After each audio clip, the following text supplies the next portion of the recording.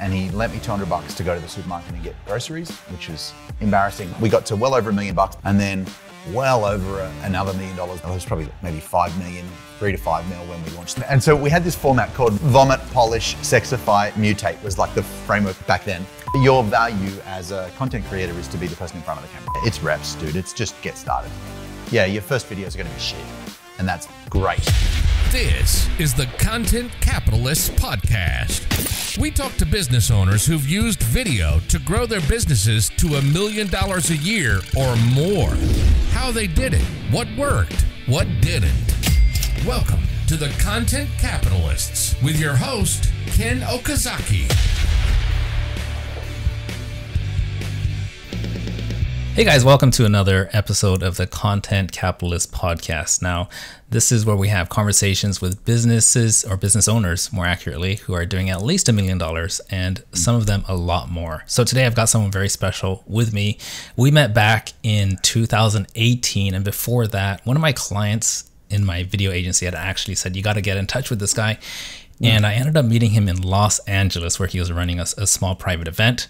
That was a lot of fun. Right now, we've worked together. We've done a lot of things together. We've met many times.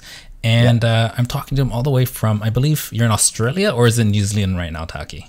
No, I'm in Australia, in Noosa. If you think about a map of Australia, we're sort of on the top right. Got it. So he works with coaches, and a lot of people call him the $1 million coach because he has a really simple recipe for how to take a one-on-one coaching situation and make that almost infinitely scalable. And I think that's where people come to him the most, his ability to help people take their coaching businesses and scale it up to much higher levels. Taki, thanks so much for being on the show. Dude, I'm stoked. I love the name, Content Capitalist. I think it's super great. I'm excited about the conversation. I have no idea what we're going to talk about or exactly how it's going to go, but it's going to be fun, and hopefully it's going to be really useful. Absolutely. Well, I think that there's a lot of people in the coaching space who know about you specifically because you have this approach to content creation where I've never seen a piece of content where I felt like you're desperate or pushy or trying to get people on this hyped up type of adrenaline to make an impulse sale. And that is something that a lot of people kind of fall into this trap of. And would you agree with that about your style of content creation? Yeah, I think so. I've got like a couple of guiding philosophies or kind of thoughts about how content fits in our world that I think have been really useful for us. And the first is that we give in public and we ask in private. And so whether it's video or it's a post in a group or it's an email, it wants to be super generous. There's almost never an offer that's public. We give in public and then people kind of raise their kind of pinky finger and say, I sort of might be a little bit interested in that. And then any kind of sales conversation or are we a fit conversation happens behind the scenes, which means our reputation is squeaky clean. The content's always really good, hopefully delivered with a bit of sass and vibe. And it means everything's super generous. So I think that's kind of one of the big ideas for sure. I remember years ago, I was at a conference, the Entreport Users Conference, and Eben Pagan spoke. He's one of the first online marketers that I kind of vibed with. And he was talking about I don't know if it was his first business, but the first business I know of that he started was called Double Your Dating. It was like a dating advice. I remember that for sure. And he had this is before I was married, so yeah, I was actually looking at that stuff. Oh, there you go. Perfect. Well, maybe it worked. Natasha's definitely a good catch. And he said, I made a decision early on that I would create the dating industry's most valuable email newsletter. I was like, well, that's a good decision. I'm going to do that for coaches. And so most of before video, I was a written guy, which created a bunch of, good value, but also a lot of hard work and stress because I'm a good writer, but I don't enjoy it. But yeah, I think that idea of like, can we make the industry's most valuable, video show like you're doing here, or email newsletter, or vlog, or whatever your style is, I think that's just a good decision to make. Absolutely, I agree. Now, I think that a lot of people who've heard of you and what you're doing, they might look at you as, having achieved a certain level of success, and they might feel like, especially if they're just getting started, that it's too late for them, they might never catch up. And there's just this gap between where they are and where they see you are. And I know some people don't have that issue, but I'd like to take a journey back. I need to let go of that right now. They do. And maybe we can help them by just taking a journey back to your humble beginnings. And I remember once, I can't remember if it was you or your wife, Kiri-Maree, who said that you actually had to borrow money for groceries from a friend. 100%. Yeah, tell me about that. Yeah, it's not my best time. So I'm going to tell you 2 quick stories. They both happened within a week. So the first one sets up the second one, right? So the first one was I'm running this kind of marketing agency, I suppose you call it, with my friend Mike, who still works with us to this day. And there was enough clients, enough work to keep us both busy, but not enough money for really either of us, and certainly not both of us. We both had like 4 or 5 kids. And so I come home one day and I was chatting with my friend Sam, and yeah, man, we were broke as a joke. I was working a couple of different jobs to sort of make it work. This is on top of running your agency, right? Yeah, the agency wasn't doing spectacularly well, you could probably tell. So talking to my friend Sam, who was much better off than me financially and much better with his money, and I told him that I just didn't have, I didn't know how I was going to pay rent, and he lent me $200 to go to the supermarket and get groceries, which was embarrassing, but I'm really grateful because thankfully I only had to do that once. So I got the groceries, and then a couple of days later I come home from work, and Kiri-Maree, my wife's there, and she says, "Hey babe, I've got some news." And my brain just goes, "Oh, I like news." She goes, "You might want to sit down." And my brain went, "Oh, I don't like sit down news. Sit down news is never like good news." And she says, "Hun, I'm pregnant." And so we had this moment, and we hugged, and I'm like, "Oh, that's the best," and and then she walked out of the room, and I was like, "Oh, fuck," because we were already dying financially, and now we've got one more mouth to feed, and that put me on this clock, which was like, if we can get to $8,000 a month by the time this baby's born, I think we'll be okay, and if I can't, I think we're fucked. And what was the gap then between where you were at $8,000? About $6,000. Okay. So you wanted to pretty much right, something like that. I knew that if you wanted to quadruple your income. I don't remember the exact number, but in that, we were a long way away, and $8,000 felt like the impossible number. And that's Aussie dollars, right? That was Aussie dollars. That's right. Now business mostly tracks US dollars, but at the time it was all Aussie bucks. Yeah, it was really freaking stressful. And I'm working these 3 jobs and some agency work to really trying to start this business, but at the same time, starting a business with 5 kids or 4 kids and 1 on the way was hard. And so I was doing a couple of other things to fill in the gaps. And sorry, I just don't want to forget this, but just to give the listeners or the viewers some perspective, how long ago was this? How many years? So Aroha's 13 now, so it's probably 14 years. Wow. I don't know what year that is. Yeah. Okay. Whatever, do the maths, whatever that is, 14 years ago. And so it's been good for a long time since then, and it's getting better and better and better and better. But at the time it was terrifying. And I was like, shit, I've got to figure out how to make this money or else we're going to be screwed. So I've sworn 4 times already on the show. I apologize. A friend of mine, Grant, connected me with a guy who had an audience of business marketing consultants that he used to get on a conference call every Tuesday with and kind of yell at them to follow the system and do the work. And and he didn't enjoy it and they didn't enjoy it. And so he asked me to run a session. It was like my first ever, it wasn't a webinar, it was a teleseminar. And it was funny because I'd never done one before. He's like, let's just do an interview. I'm like, okay, well, he goes, can you send me some questions? Okay. So I was trying to figure out what questions can I get this guy to ask me that would show that I could really help. And so I just figured out, I think it was my 7 best client results ever, and then reverse engineered a question that would let me kind of tell that story as if I was just coming up with the story, blah, blah, blah. So that's kind of what we did. And at the end, I was too scared to make an offer because I was terrified of sales and asking for money. And so at the end, he goes like, Taki, that was fantastic. After everyone had gone, he goes, Taki, that was fantastic, but you forgot to sell something. I was like, oh, I was a bit nervous. He was like, can you write an email that I'll send? So I wrote this email basically saying, Taki shared everything except for the fact that his wife is heavily pregnant. Doctors say baby could come anytime now. And so on Friday, he's closing his doors to new business. and just going to work with existing clients. So you got till Friday. Here's kind of how it works. Send him an email to this email address if you want in with your phone number on it.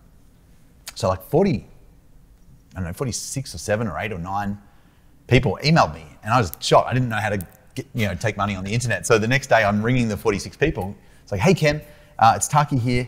I got an email saying that you wanted to join the thing. Is that right? And they're like, yep. I'm like, oh, I mean, of course you do. So here's how it works. Do you remember? And they're like, yep. So let me get you entered into the system. And then I just like grab a pen and paper and I'd write their name and their phone number and their address down. And then that night I was up like Googling like how to process money on the internet, and away we went. It was good. Yeah. Yeah, that's amazing. So would you say that that was your, like, maybe the first, like, big step from where you were to getting on the track to where you are now?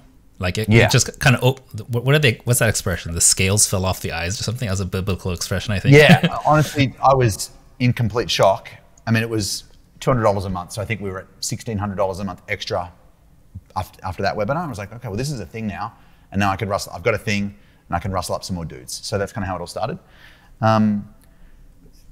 Which was funny because I learned the model. The model was $200, like $197 a month. And I'd send people, this is old school, man. It was a 12-page paper newsletter, a weekly fax. You were sending out CDs too, right? Audio CDs? Yeah, and the newsletter had a CD from the conference call the month before. And so there was like a monthly call. And the calls were, I was really proud of them at the time, but what was it, Skype? Or like actual telephones? It was allconferencecalls.com, I think the software was called. I don't even know what that is. Yeah, it was terrible because I didn't know the settings. And so partway through it, you'd hear, boom, Ken has joined. And then a little bit later, boom, Bobby has left. I'm like, shut up and stop leaving my call. Anyway, it's really embarrassing. The hard part, content-wise, was writing the newsletter because it's 12 pages. Like if it's an email newsletter, it can be as long as you want. But 12 pages, you have to have like a certain word count to lay it out right and da-da-da-da. And it used to stress me so much, man, to the point where like the newsletter was almost always late because I just found it so, I'm not a natural writer. I'm a people person. I like to talk. I like people. And this was like a business model kind of modeled from Dan Kennedy, who was like an introvert who would stay at home and write newsletters to people.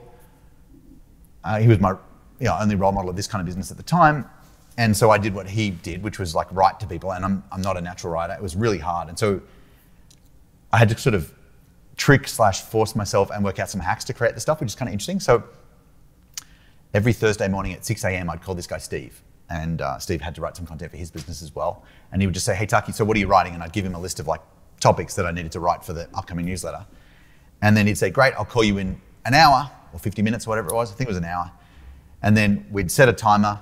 And then I would just outline articles. So I wouldn't write them. I would outline like 7 articles. So he was writing for you, or he was just like... No, he was writing for him and I was writing for me. Oh, you're writing each other's stuff. No. Sorry. He was writing his own stuff. Okay. So he'd say, Taki, these are the 5 things I want to write. And I'd be like, these are the 7 things. I was like 7 every hour was the thing. Here are the 7 articles I wanted to write. And then what I would do is I just set like a 5-minute timer and just draw, whatever the topic was. Let's say it was sales. And I had like some different writing formats, and I just write like an outline. So the phone call was just about accountability then, is that right? The phone, yeah, it's like, what are you going to write? I'm going to write this. He'd hang up, and then in an hour he'd call me and say, what'd you do? Got it. Yeah, that's a really good hack, by the way. And I do that with my virtual assistant now. I'm just like, you will not get off the Zoom call until I finish writing or doing whatever task. And now I feel bad for her because she's got to hang out and just watch me look, like just dumb because I'm not looking at her, right? I'm looking at other stuff. And it actually works. It totally works. Yeah, 100%. So it was like the babysitter method. And so we had this format called vomit, polish, sexify, mutate was like the framework back then. And vomit was like these little mind maps of the topics. Yeah. And I'll just like map it out. And so I think I'd kind of alternate weeks. First week I'd outline them like this. The next week I'd just voice record them. And then they would go to this woman called Lainey who would transcribe them. Lainey from Magiscript, thanks for getting me started. And she'd transcribe them and write them out. And then they would get edited and then laid out into the newsletter. And that was kind of the format. But it was hard. Like I'm not a natural writer. I'm definitely a talker. And I found it really stressful. Got it. So we went from running your agency, running 2 jobs. Your wife just gets pregnant. You did your webinar. I'm sorry, you did your live presentation. You got some emails in, and now was there a stage between that and where you are now, which is coaching people on how to set up their coaching systems, right? Was there somewhere in between, or did you build that straight up from there? I mean, it's kind of, if you could see a direct line between what we do now and that. Obviously, the business model has changed. The caliber of client has changed a lot. In the early days, it was like mostly geared around people who needed to get 2 clients by Thursday or they'd be broke, because that was my situation, and I was really good at like rabbits out of hats. And then I had some clients who did really, really well with it, and others who were like doing really well and saw my model. Like there was no one-on-one coaching, and they were like, this looks like a good model. Can you teach me that? And so we ran like a workshop, and I taught them what I knew about it at the stage, and then that became a higher level service. And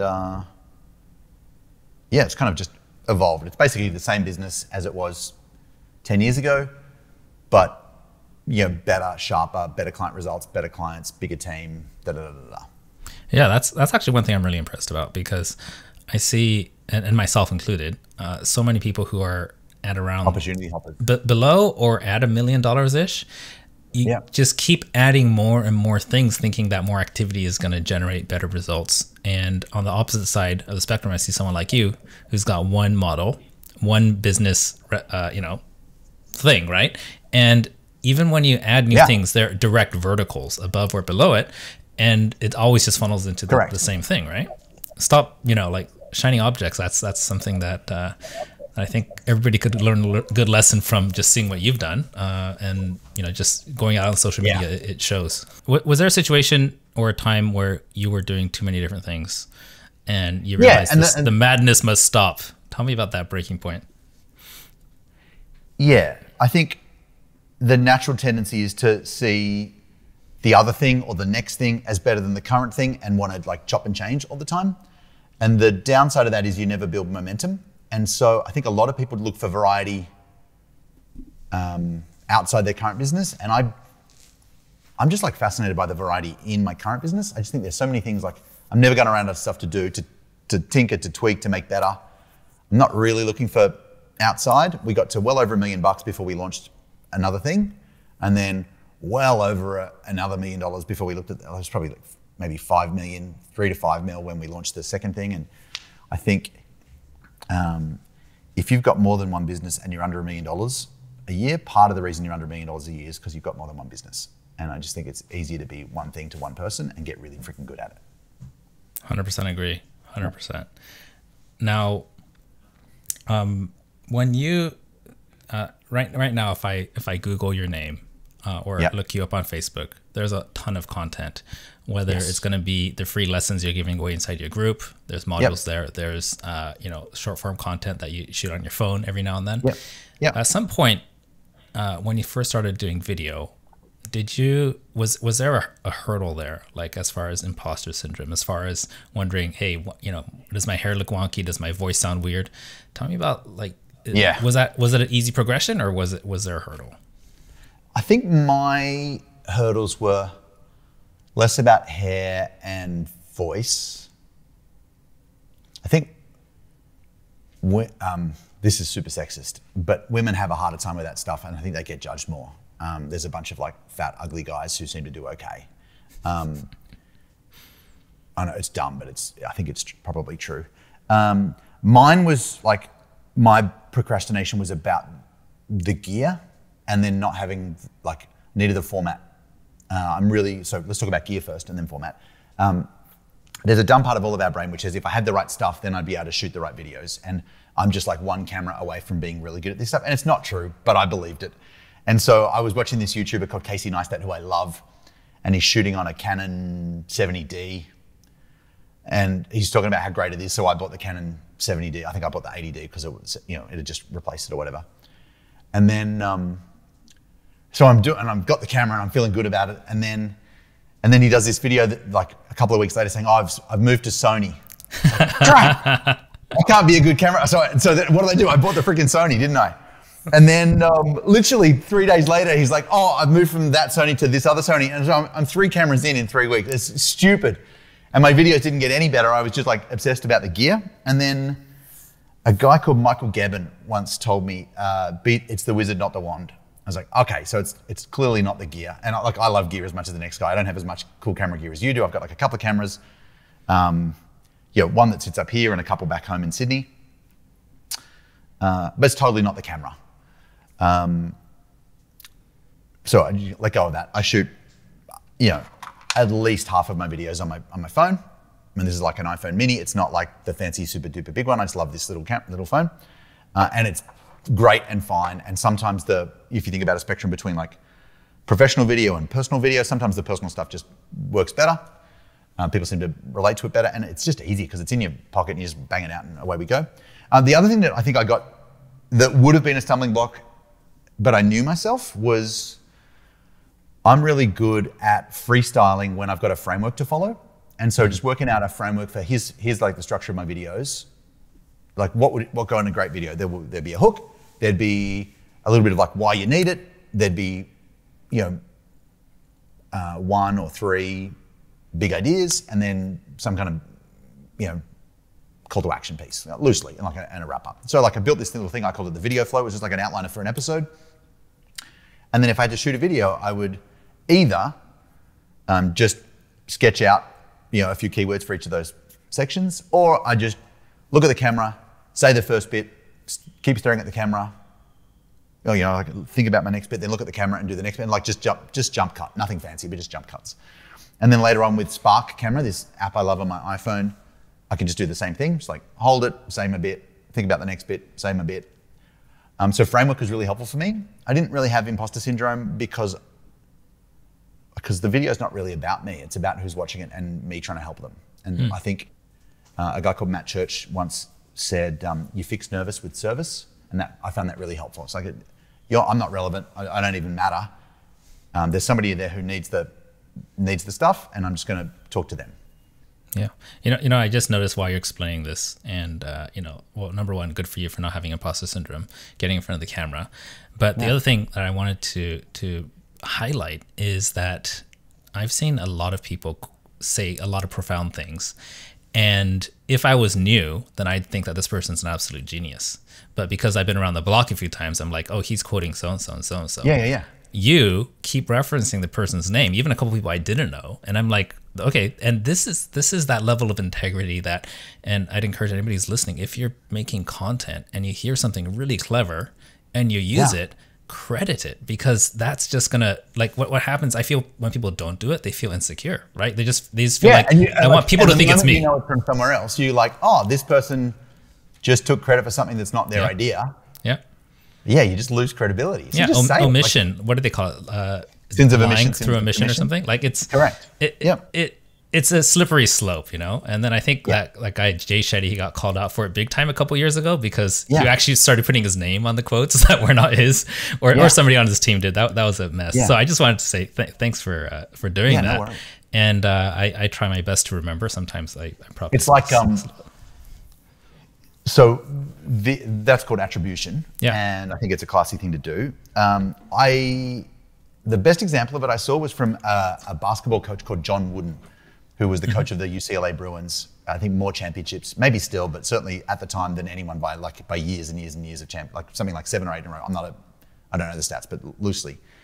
And he kept stats on everything, and he's the guy who invented, in basketball they have the assist. Like if I throw you the ball and you score, you get the points, but I get the assist. So he invented the assist. And so he said, guys, from now on, if somebody gives you the ball and you score, on the way back down the court when you're hustling into defense, just like acknowledge them or point or whatever to acknowledge the assist. And one of his guys said, but coach, what if they're not looking? He just said, I guarantee they'll be looking.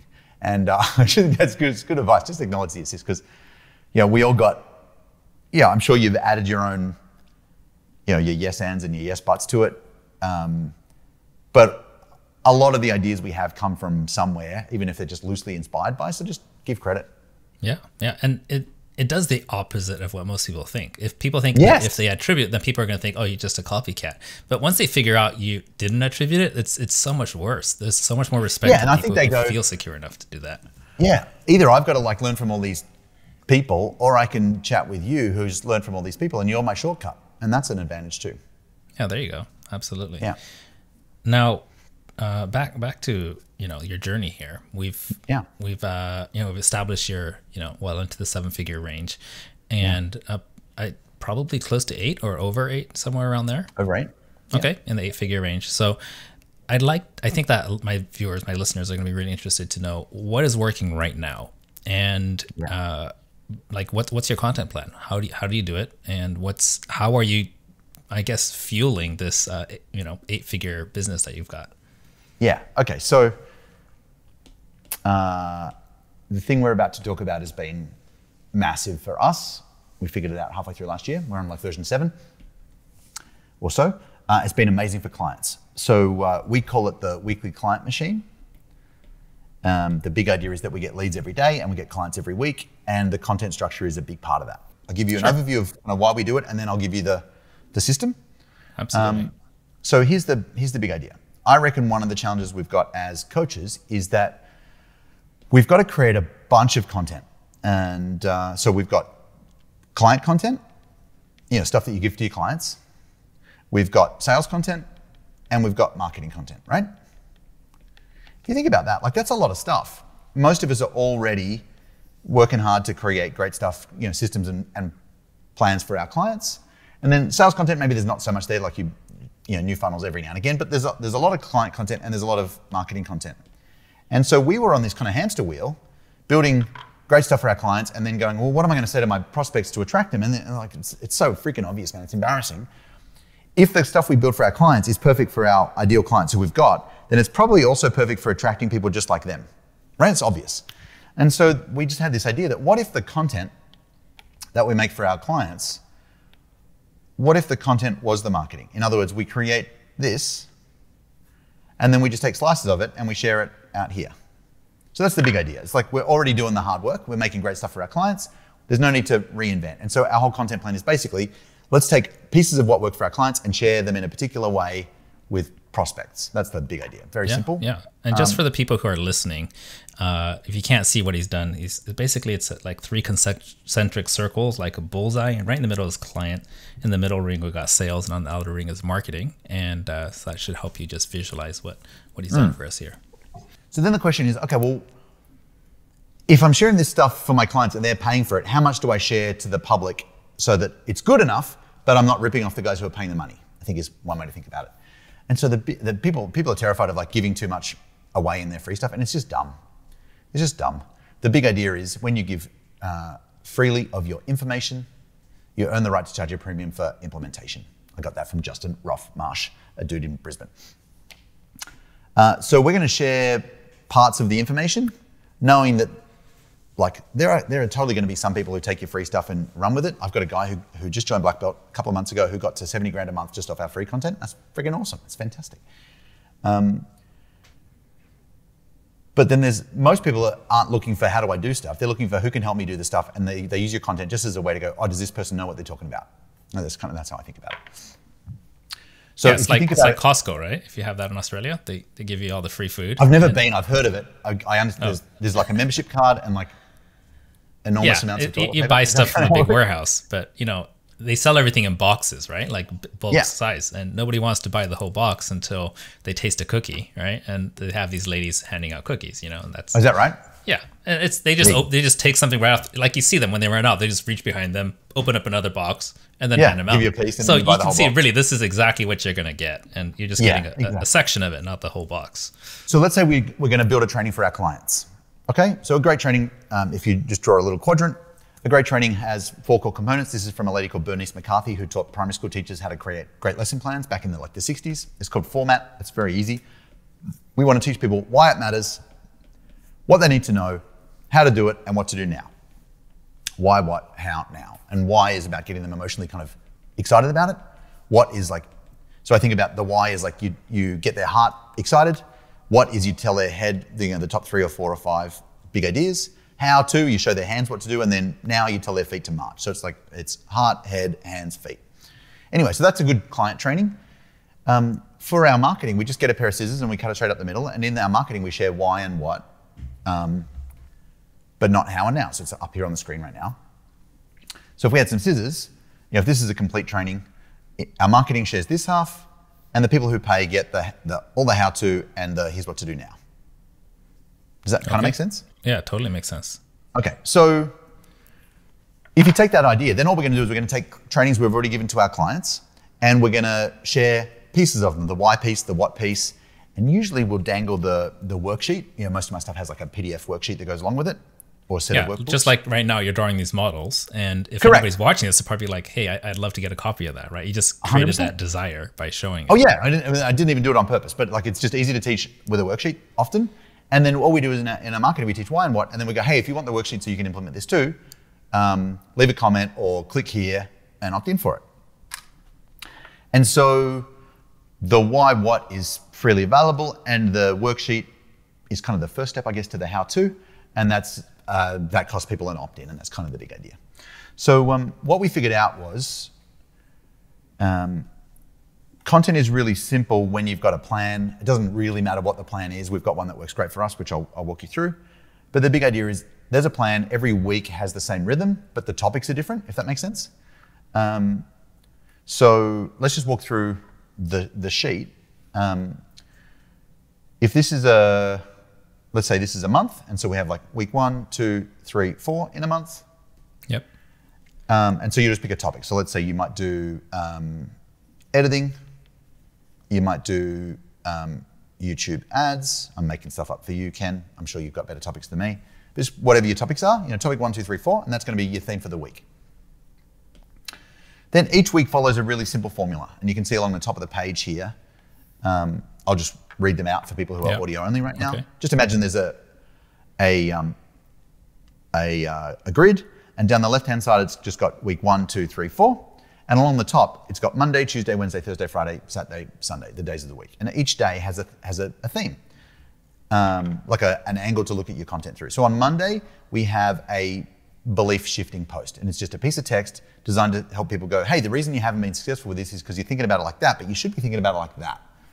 And all we want to do at the start of the week is get people interested and excited about your topic or your opportunity, and realize that they've been thinking about it differently to how super successful people think about it. Yeah? Yeah. So that's a text post for us. On Tuesday we raise hands. So if Monday is shift beliefs, Tuesday is raise hands, and we say, hey, I've got this cool thing, this lead magnet, this set of worksheets, would you like them? So if Monday is kind of like shift beliefs, Tuesday is just raise the hands, I've got this lead magnet, would you like one? So this is not video, this is text. Mostly. I mean, you could do an Instagram story about it for sure. But usually it's just like, hey, I've got this thing, do you want it? Wednesday, we show some proof. Here's a client. This is where we're putting the client here in the spotlight, and you're just in the background, and you just tell a client story around this topic. So let's say the topic is sales. We had a client who was struggling with sales, and we taught them this formula. And so you talk about, here was their problem, here's what they implemented, and here are the results. Would you like some help? Thursday, we do a live video, and the live video is 5, 10, 15 minutes. The length is less important than you get your stuff across. And the secret sauce for us is we literally just take the slide deck that we taught our clients and we teach the first half. Here's the topic, here's why it matters, here's the 5 big ideas. If you want the worksheet, grab them. Perfect. Simple. Yeah. That's. I think people don't realize how simple this is. Oh, it's so simple. And I mean, following a framework makes it so much easier. Makes it so easy. You're filling in the blanks is what you're doing. You're filling in the blanks, exactly right. Yeah. So I think you can, the 3 options are, we can guesswork. Guesswork's, slow and annoying. Hard work, eventually you'll figure it out, or just follow a framework. Framework's fast and easy. So just find a framework. I don't care if you use mine or invent your own or find somebody else's, but just like, as soon as you've got a framework, you can pour your content and your personality in and it'll just pop. I've got 2 more to go real quick. Friday, straight call to action. Would you like to work with me to insert topic here? And on Sunday usually is, hey, I did this great live video. Would you like to watch the recording? And so that's the framework. In our world, it gets used across email, Facebook group, Instagram. I haven't TikToked yet, I apologize, and YouTube, and it's the same content. The thing I love about this, dude, is it takes us about 35 minutes, maybe if it's your first time, maybe it's an hour to plan plan a month's worth of content. And the only thing that I do, and I know that one of your special sources, dude, is like a team to do this stuff for people. The only thing I do is I do the live video on Thursday, and everything else is done by not me, which is my favorite person. Not me. Yeah, I love it. Yeah. I love it. In fact, we registered nottaki.com as a domain. I remember that. I thought that was pretty clever. Yeah, nottaki.com. Obviously, it'd be better if it was like notken.com and not you.com. It's probably a better name. Anyway, so this is the idea. It takes about 35 minutes each month to plan out the next month.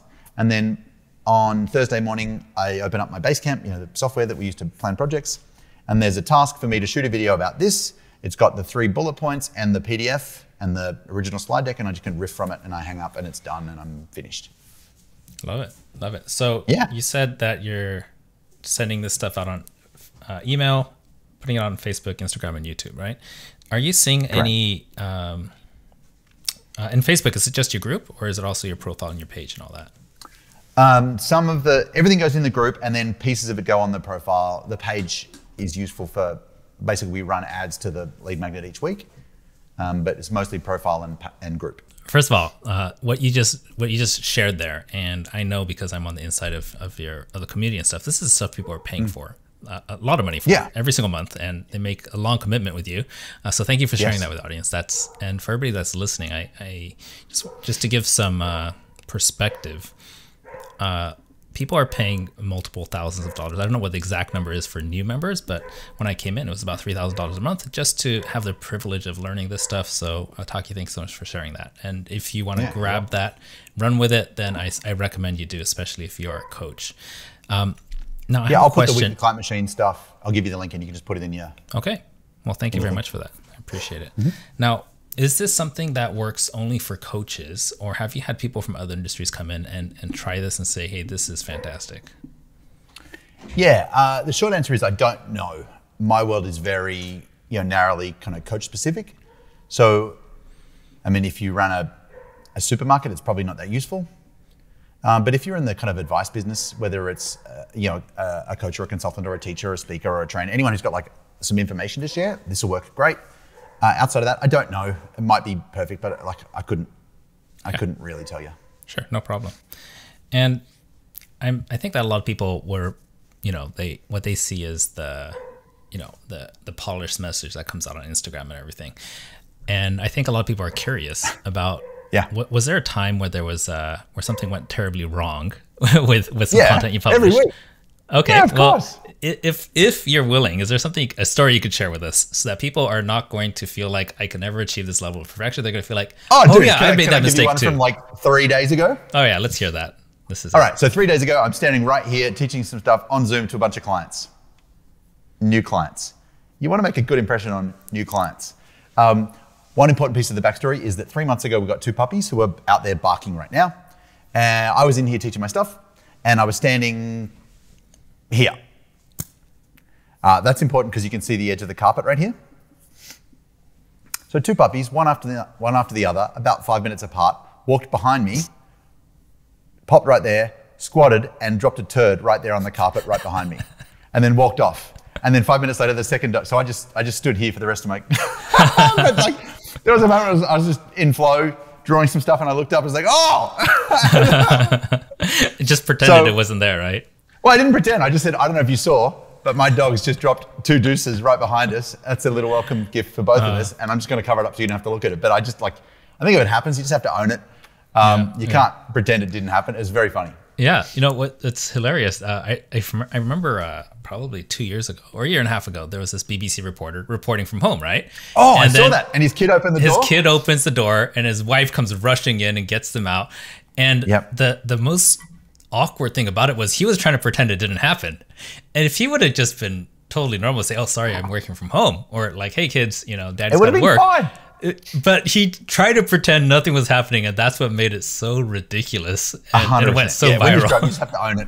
It's funny. When I first started shooting a weekly video, I wasn't comfortable on camera yet. And so there was a lot of times where I screwed up my words, and we just left the camera rolling. And then my son, who was my editor at the time, Jotham, who you know, would cut out the bad bits. And I thought, you know what? The bad bits are pretty entertaining. Let's just put the outtakes at the end. And people loved the videos because they could see this guy who just taught something really amazing get totally tongue-tied or screw up his words or just stress himself out. And to my utter dismay, they enjoyed the outtakes better than the content sometimes at the start. But I think it's just people people don't buy coaching, they buy coaches. And a part of the only thing I don't love about the content plan I just showed you is that it's all business, and if you're not careful about it, you lose a little bit of the personal connection. Mm-hmm. And so the day that I skipped when we went through our days, I didn't talk about Saturday. And I think Saturday for us is an opportunity to add personal story, a little bit more character. Like if you think about yourself like a superhero character, yes, Superman is faster than a speeding bullet and more powerful than a locomotive and able to stop bullets or whatever it is, but he's also allergic to kryptonite. And so I went through a phase where I was really deliberately sharing the character as well as the content. What's your kryptonite? What's a battle you're dealing with right now? Who's on your team? Like who's the Alfred? If you think Batman, show us your lair, that sort of stuff. And I think people just really connect with who you are as much or more than what you say. As much, probably not more, but as much, maybe more. And I think we can get too professional, and keeping the balance in it and the realness in is, I think, kind of important. 100%. And when you do these kind of videos where you want to show the personality side more, is that typically just shot on your phone? It was for me because we were traveling, and like, frankly, it's easy just when you're out and about and you see something funny, just to grab your phone and shoot it and talk about it. I think the gear really doesn't matter. I mean, it says the guy who's got like the fancy Ken Okazaki style studio. The gear matters to a point, but like, if the goal is personality, that's what matters, not what camera it's shot on. We traveled for 3.5 years around the world, me and my wife and the kids, 40 countries in 40 months. It was amazing. And we went through lots of different iterations of I had a guy, with a camera shooting stuff, following us around. That was fun for a bit. And then it's like, dude, I don't really want you following me around all the time. And then it was fancy camera on a Casey Neistat style kind of gorilla pod. And that was cool, but heavy. I usually just use Spark camera on my phone or just Facebook Live, because it's I like Facebook Live because it's one take and whatever happens, and there's no editing and it's just done. And I think that's my favorite, no safety net, just get it out. Yeah. It's very rare that we do 2 takes for something. And if there's shit bits, someone can chop them out, or we just leave them in because they're entertaining. Yeah, phones are getting ridiculously good these days. And I think that for social media, because people are watching it on a phone, then to shoot on a phone is totally fine. And I think that there's two areas though. You've got there's one caveat, and the caveat is we're traveling. I was messaging with you yesterday. We're traveling in a month's time for a good month back in Europe on a boat. Nice. And I'd love to get my hands on one of those GoBox studios. All right, we'll have that conversation as soon as you're ready. That is, it was actually made for people like you, very specifically. But I think that a lot of people have this idea about what looks like professional kind of cinematic and what's shot on your phone, and there is a different look. And I think that you don't need to have that cinematic look all the time. Having it sometimes helps you set up status, though. People see it and it just feels different, like somebody paid attention to detail and they actually cared about how it looked. And on the other hand, you got connection, something that looks like it's shot on a phone. Everybody's got a phone. They feel like, hey, I could do that. This guy's just like me. Yep. Yeah. And but then you want both. If you want to get high ticket clients and if you want to feel connected, if you stay in just one dimension all the time, then you're going to get grouped with a TikTok or a YouTube or something like that. Yeah. Whereas really you want people to see you as you are in multiple different scenarios and situations. Yeah, we were chatting before we started about our friend Alex Hormozy. He's prolific at video creation and content. And I'm sure there's a nice camera shooting most of it, but it's just it's a dude sitting in a closet talking stuff. Yep. And he hasn't 10x'd his followers by having pro video. He's had it by having something good to say and an opinion and some runs on the board. And so there's definitely a place like we had you fly out to Sydney and we shot those 10 Commandments and 7 Sins videos, and they're still the best video we've ever shot ever. Thank you, Ken. I'm super proud of those. Those are fun. Oh, they're so good. They're so good. Some poor fashion choices at my end, but apart from that, really good, really good video. So I think you're right. There's a place for both, and I think the question really isn't, how do I get started? It's when do I get started, and that should be like now with whatever you've got in your hands. I wish I knew who I could attribute this quote to, because we talked about that earlier. But there is a quote going around: "The best camera is the one you have with you." Right? Yeah, I don't know who said that either, but it's true. It is true. You have a spark of an idea, or you're in a situation with somebody, or whatever. Just use what you have. And if you don't have it, borrow the phone of the person next to you. Exactly right.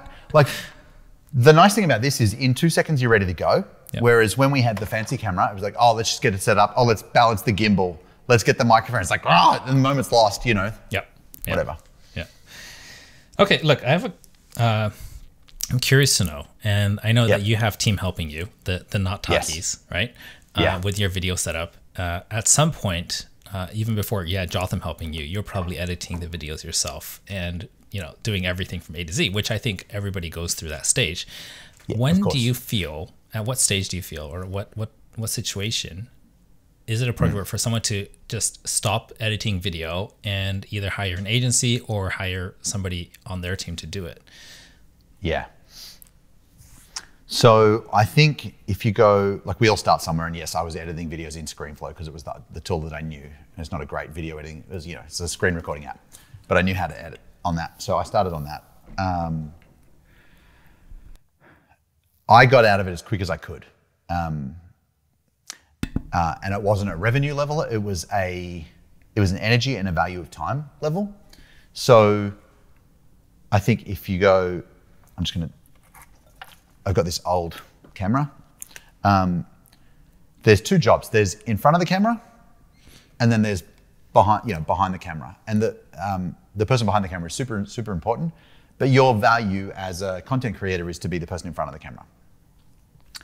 And as quickly as you can, I think you want to get yourself to the front of the camera position and away from the back of the camera position, whether that's shooting or it's editing or it's both. For me, it was when I realized I wasn't very good at it and I wasn't enjoying it. And in the hour it would take me to edit a 3-minute video, I could have shot, 6 more videos and made a bigger contribution. So it's like, energy-wise, I wasn't loving it.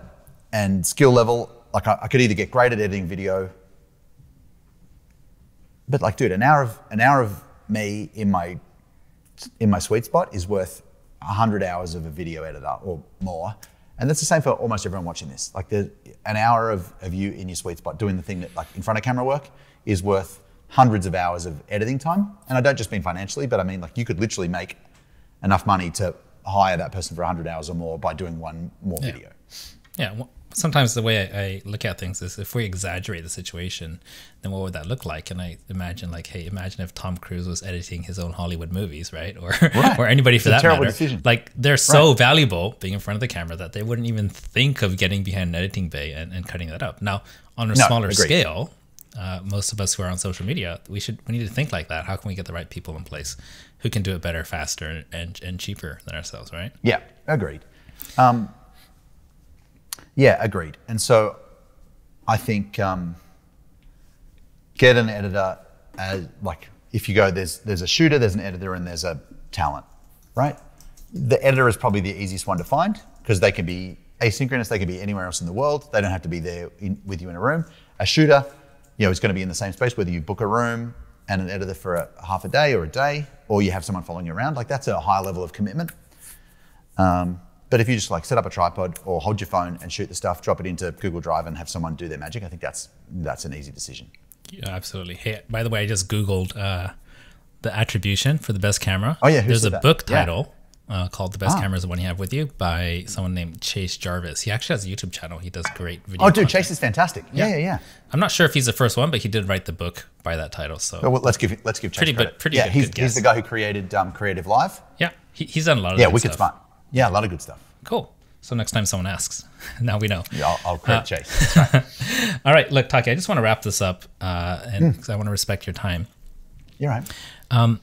You know what I do, right? Which is, we help coaches, we help businesses to, get their videos out there and really just help them to only have to be in front of the camera, and we do all the rest. What kind of person, or what kind of person do you think would benefit the most from this type of service? Well, it's anyone who understands the value that they can bring in a couple of minutes in front of camera, really. So that could be you're more established and you're at the cap of how many hours you can work in a day or a week or want to, and you know that, hey, if I've got an hour in front of the camera a week or whatever it is, and somebody else can take care of the stuff and turn it into beautiful and amazing, I think that makes lots of sense. If you're getting started,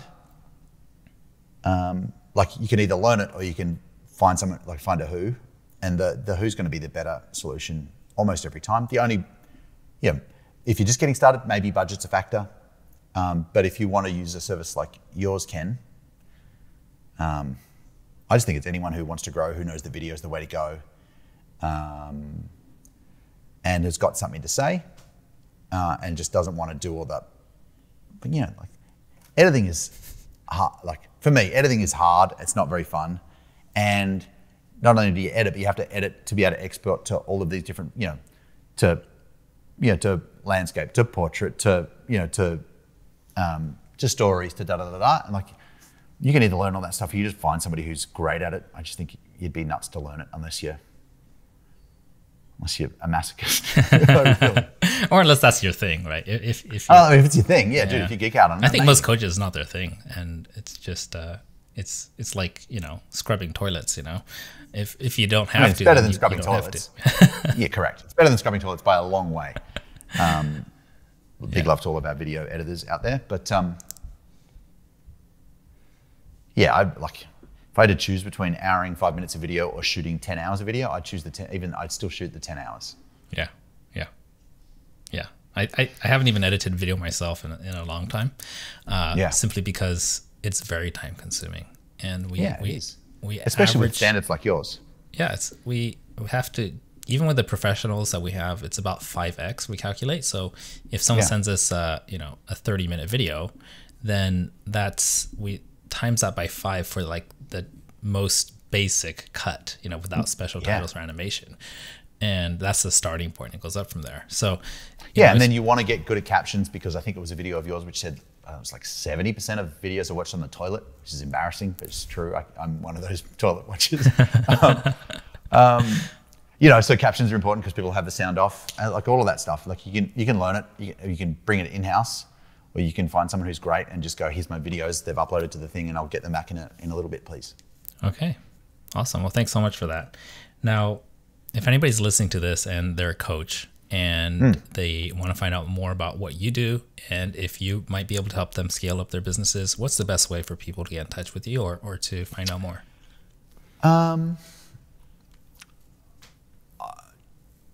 Two things, but I think the easiest one is go to our Facebook group. If you just go to takisgroup.com. Okay, that's takisgroup.com. That's it? Yeah, thank you. Okay. takisgroup.com. Well, your name is some people don't know how to spell it, Correct, that's important. That'll take you in there. Why you should go there if you're a coach is because every week for the last years, I've been sharing one of these weekly videos with tips. The videos that Ken shot for us, the 7 Deadly Sins and the 10 Commandments of a Black Belt coach, are in there as well in the guides. It's just a great place to get a ton of free lessons and content about how to grow our way of growing a coaching business. And you'll A, get helped, and B, decide if we're the right vibe for you or not. Perfect. Well, guys, make sure you check that out, and it'll be in the links below in the show notes. So it really is valuable, and I've been in there myself for a number of years, and a long time. I do catch up on all the stuff that he puts out there. It's very good quality stuff. Yeah. Taki, any last words of advice you have for anybody who needs to up their game in their content creation? It's reps, dude. It's just get started. Absolutely. Yeah, your first videos are going to be shit, and that's great. Bury it with 100 more that get incrementally Bury better, it with right? 100 more. That's exactly right. Yeah, 100%. We were chatting with a couple of our clients on Friday about who are doing really well with YouTube. And there's a lot of like ninja tactics, but really it comes down to reps. Dan Martell, who I think might have already been on this show. Not yet, but he's scheduled. Not yet, it's coming up. Yeah. Is a great friend and a really good client, and maybe 100,000 YouTube subs, something like that now. I mean, he's really talked to close. him when He's just about to hit that yeah, figure. he's about to hit it, right? Yeah. But like 3 years ago, he was at 20,000 subs. It's just growing, dude. And he just has never missed a Monday. Every Monday, upload, rain, hail, or shine. So that's the organic route. Like, if you're going to market with video, the only thing that you need is video, and the only way to get video is to shoot video. There you go. Start. Absolutely. But guys, you heard it from Taki himself. It's about the reps. If you feel like the videos you're making are not at the quality or the the impact you want, do more and look back at what worked, what didn't, and just keep. Like, have you seen Gary Vee's first video or Marie Forleo's first video? They were absolutely awful. Yeah, but they started and they were proud of them at the time. They were like the best they could do at the time, and like looking back 10 years later, they're like, oh. But they're proud of them, and I think that's just great. I'm super proud Gary of my first videos. Gary brags about how bad his videos were, and that's that's his version of humility. 100%. Yeah, that's great. All right, guys. Thank you so much. We're going to wrap this up. Taki, I absolutely appreciate you taking your time for this conversation, sharing your wisdom and some of your stories with the listeners. Guys, be sure to check out the show notes. There'll be links in there for some of the resources we talked about, plus how to get into Taki's group. Make sure you check it out. And I will see you in there because I am also a member myself. Thank you, Taki, so much. Yeah.